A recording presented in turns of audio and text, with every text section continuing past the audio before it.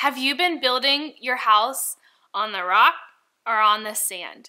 In Matthew chapter 7, Jesus gives this story of two people who built houses. One built on a rock and one built on sand. And sometimes I like to picture this. And in this scripture, it tells us that the rains came down, and as the rains came down, the one who built his house on the rock stood firm. And the one who built his house on the sand, like I just think of the rain coming down, and like the rain's like, I just see it like the rain's coming through the roof, and they're getting buckets and trying to get the water out of the house, and the house is like sinking down and crumbling, and there's no foundation, right? Because it's on sand, sinking sand, and it crumbles, it falls, the house falls. And Jesus isn't just talking about, like, yes, if you build your house on sand, when the rain, if there's a storm that comes, it's going to crumble. The foundation is going to get messed up. You're going to have some serious issues. But he's talking about our spiritual lives. That when we build our house,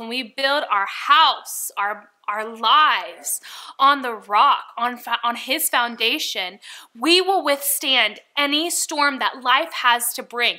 Not just like a physical storm outside, but any kind of spiritual storm or any kind of life storm that happens when we stand on the rock, when we build our life on the rock. What is our foundation? Where does that house start? Like we start with, when you build a house, you start with the foundation, right? Where do we start? We start in the Word of God, and I actually want to prove that to you in the Bible. It's in Matthew 7, verse 24, where you'll find this story. It says, "Therefore, everyone who hears these words of mine and puts them into practice is like a wise man who built his house on the rock." Therefore, everyone who hears these words of mine and puts them into practice. So not only do we read the Word of God and read his words and read the scripture, but we put it into practice, right? We live out the Word of God in our lives. So if you don't know what the Word of God is for your life, I'm going to encourage you to open the Word of God and find out. You got to find that out. Take off the Bible off the shelf, dust it off, open it up.